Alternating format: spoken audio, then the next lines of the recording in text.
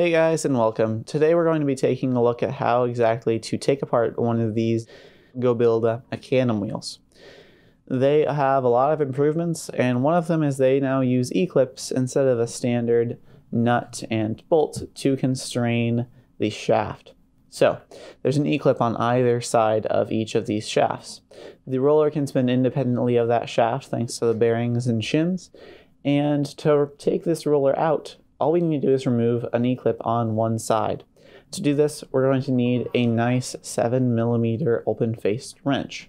We're going to use this to remove these bolts here, these nuts here, and we're also going to use it as an E-clip removal tool. We're also going to need some nice stainless pliers, and we're going to need a 3mm Allen or hex driver. The first step, of course, is going to be to grab our substitute E-clip removal tool and to line up the open face of the E-clip with the open face of the wrench. Normally I'd hold my finger over that E-clip so it could not go flying, but we're going to take the chance today so you guys can see exactly what goes on. And basically you could see it flex a lot there. We're going to apply some pressure until we can get that to snap off. You can see we're lucky today it stayed right there. And we can get a good, nice look at what that E-clip looks like. So, after you get that E-clip off, you're going to want to set it aside in a place you know you can access later, and where you'll know where it's at. And now, this shaft has nothing constraining it from sliding out. So, what we can do is just slide that shaft all the way out. We can then take the roller out. And you're going to want to look for two shims. The first shim in this case stuck to that bearing, and the other shim looks like it stuck to that plate. Both of those are fairly standard in terms of what happens to happen when you are removing that roller. Since there's some grease from the bearings, you can see these shims tend to stick around against the bearings or against the plate.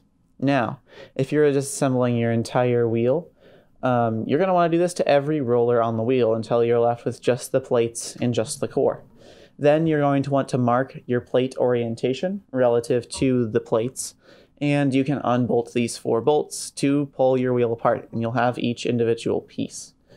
Then, when you're ready to put it back together, pull your plates and your core together so you get your sandwich, and start putting your rollers back in at that point. So here we will go about that process. Whoops. We're going to grab the shaft and our wheel, and we are going to insert that shaft into the hole right like so. Then we're going to grab one of our shims, and we're going to install it on the shaft. Just like so. And you want to be careful not to get that shim stuck on the E-clip ring that you can see there. Then you're going to want to back that shaft up so that you can get it onto the roller.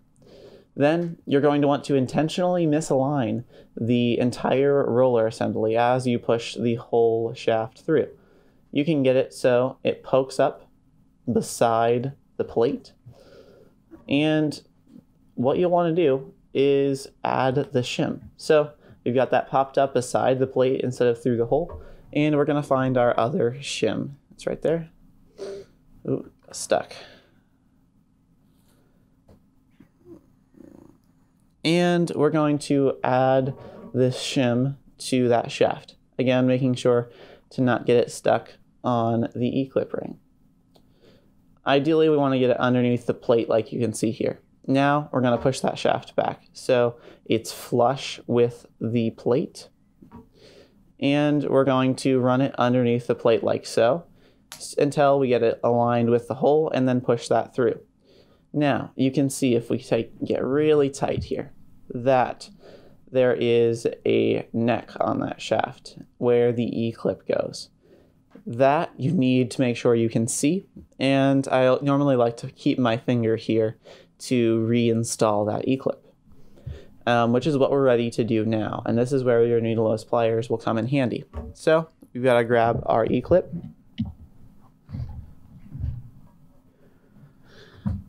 And what I like to do is just set it beside that shaft and start to engage it with the ring. You can see here that some of the grease from that bearing will kind of hold it in place fairly well. And it is starting to latch in there. We're going to grab our needle nose pliers and pinch those two together.